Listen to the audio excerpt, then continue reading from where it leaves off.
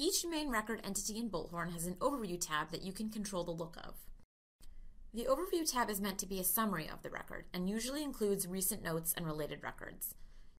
You modify the Overview tab using the View layout.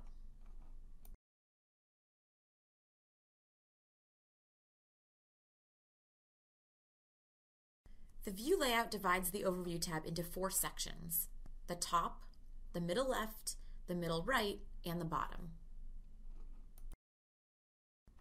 Since the bottom section is currently empty, let's add our new fields there. To do this, we simply click the field over here to add and select the right arrow.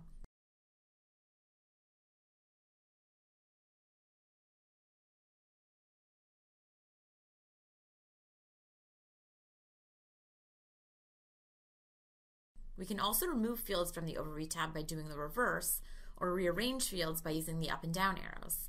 It's important to note that only fields that are unhidden in field mappings will display in the View layout. Once saved, we can return to the contact record and refresh in order to see the fields we just added.